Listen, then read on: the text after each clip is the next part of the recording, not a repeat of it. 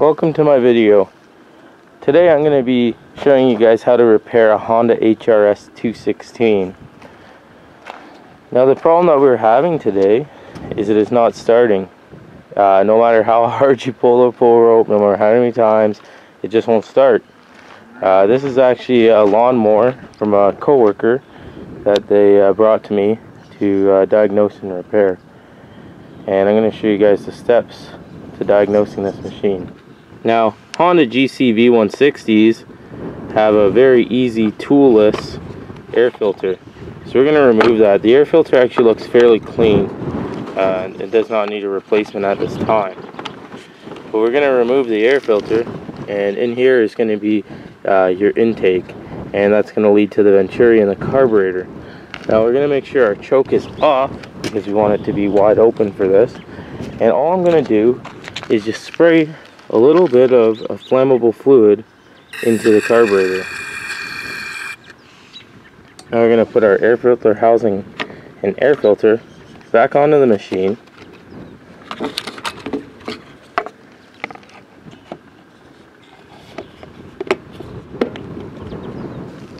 And we'll give it a pull.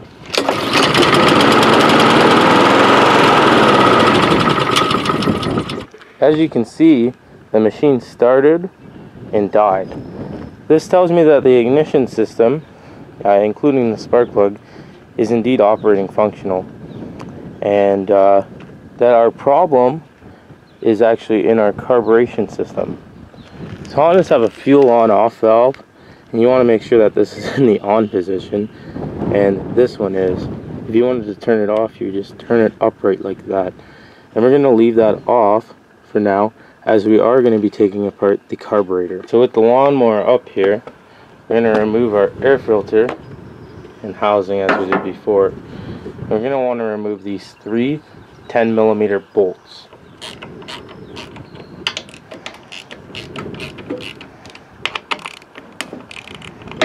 So now that you have your three bolts out, the housing is going to be held on just by a PCV line, which can be popped off at the back here just by using a screwdriver. Loosen it, and there is the port that I was talking about, and this is the hose here. Now your carburetor is going to have a few linkages hooked up to your choke and your throttle. They can be a bit intimidating at first, just because everything does look somewhat complicated here, but I promise that they're not. It's fairly easy. Most of these fittings and linkages here just have an S bend pattern on them, and they're quite simple to get off. The carburetor will tilt to the way that you need it, and you can simply bend this little shield out of the way, and you'll be able to disconnect your choke linkage just like that. As you can see, it is an S linkage. I like to tuck that over just like this on this model so that the linkage cannot fall off from the other side. And it's actually going to be the same style of linkage on your throttle, so you're just going to want to tilt the carburetor again and push back on the linkage, and it will pop out of its hole. So now that you have your linkages disconnected, the last thing that you're going to want to do is disconnect the fuel line here, and this can be done just by using a flathead screwdriver like so and getting in between the carburetor. Alright, so now we have our fuel line disconnected, our carburetor is out of the machine, and I'll go ahead and give you guys instructions on how to clean this unit. So the portion of the carburetor that typically gets dirty and gummed up is in the bottom here. This is known as the bowl, and inside the bowl is a float. In the center of all this is what is called an emulsions tube, and there is very tiny holes in the emulsions tube, which are called jets, and these jets actually end up getting plugged up when regular fuel is used in the lawnmower, because regular fuel contains 15%, sometimes 10% ethanol, and ethanol absorbs water and moisture, and over the winter time it tends to be a very moist environment, although we don't typically see it as being moist. It is actually quite damp in the winter time with the snow, rain, whatever you have, and it'll actually cause the fuel to turn into like a gel substance where it has absorbed moisture. So we'll get this carburetor bowl off here, and we'll see if the carburetor is indeed gelled up. Typically a small amount of gelling is enough to cause this condition. Alright, so the bowl is off the carburetor here, it just pulls off. You can notice a few small deposits there. You can just separate that plate there from the carburetor. Here's your pin, so we're going to take that off. Underneath it there will be a needle. It slides onto the float just like so in that little crevice there. So set that to the side. There's almost like a film on everything in the carburetor. So to get our emulsions tube out now, what we're going to do is we're going to take a narrow flathead screwdriver and just push it into the center here, and in there is going to be your main jet.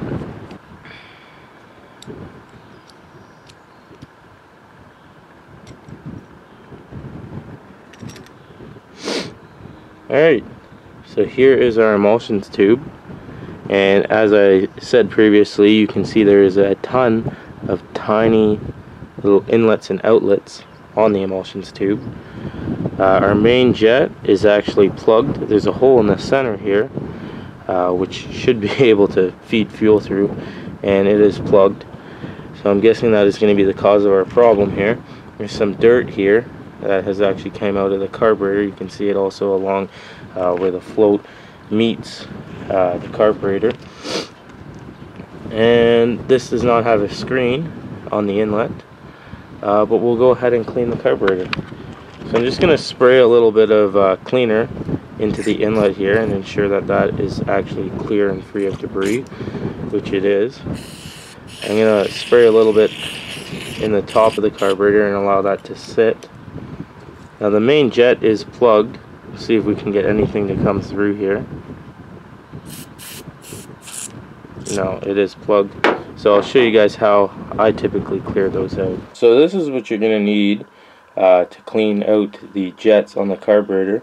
I'm using the smallest size available, which actually has a 74th digit here, and it is 0.0225 size.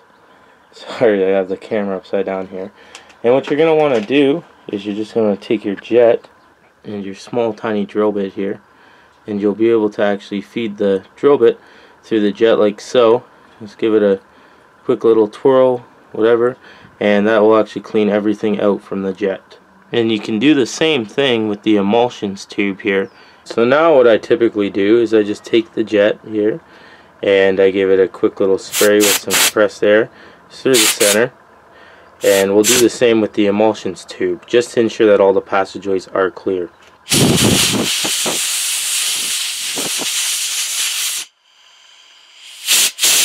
You can actually see right through those tiny holes now. Alright, so the carburetor is now clean.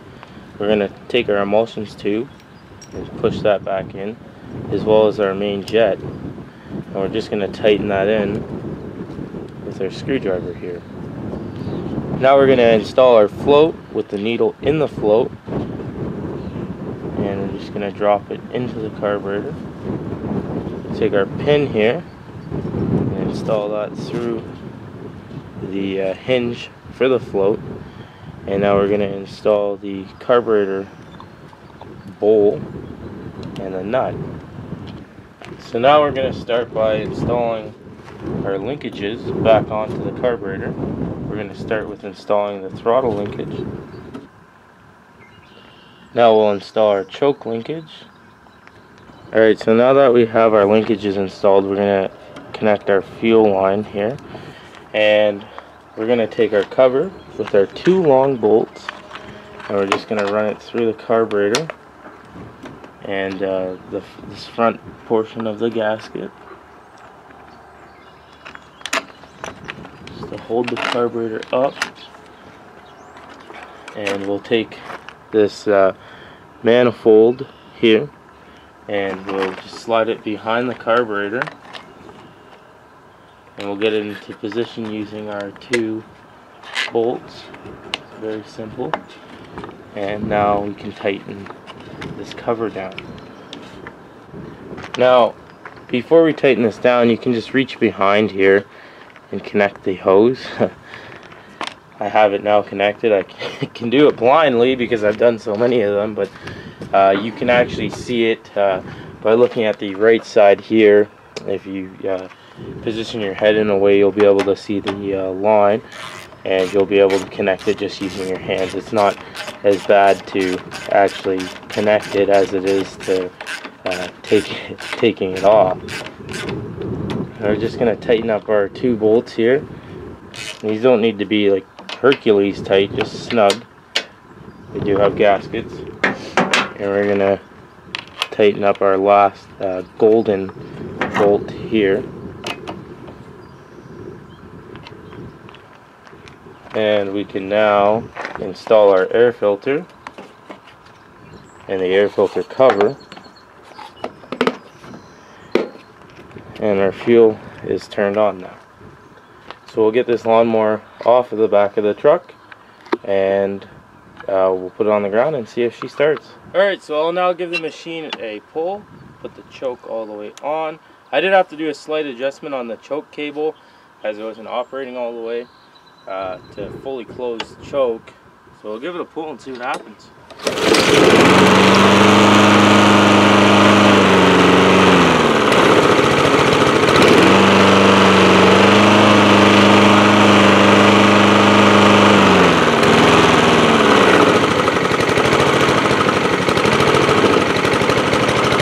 Runs pretty good. It does have a throttle adjustment, so I had to put it on low throttle. It's back up and running again. And there you have it. That's all it takes to get your Honda HRS216 back up and running again. Thanks for watching. Hope you enjoyed this video. See ya.